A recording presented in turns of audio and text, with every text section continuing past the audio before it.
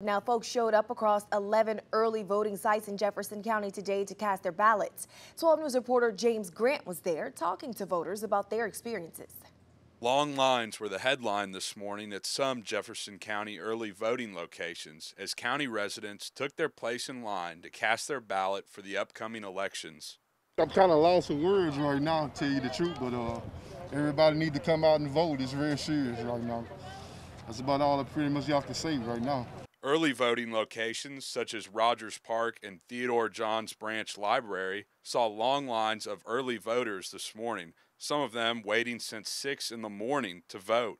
For most, the voting was the easy part. Everything was smooth sailing, had no problems whatsoever. They had a few little glitches, but everything went smooth. As the day went on, lines did dwindle down in some spots, but regardless of how long the wait was, the right to get out and vote was not taken lightly by early voters. It's a privilege and an honor and a freedom that we cherish, and here we are.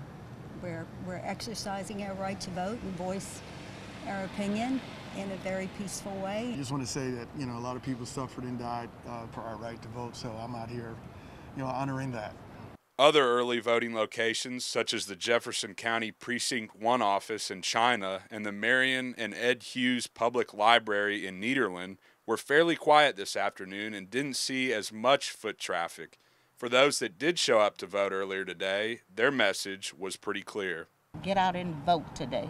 Vote, vote, vote. Also important to note, at each early voting location in Jefferson County, most voters were social distancing and wearing masks both indoors and outdoors. In Beaumont, James Grant, 12 News.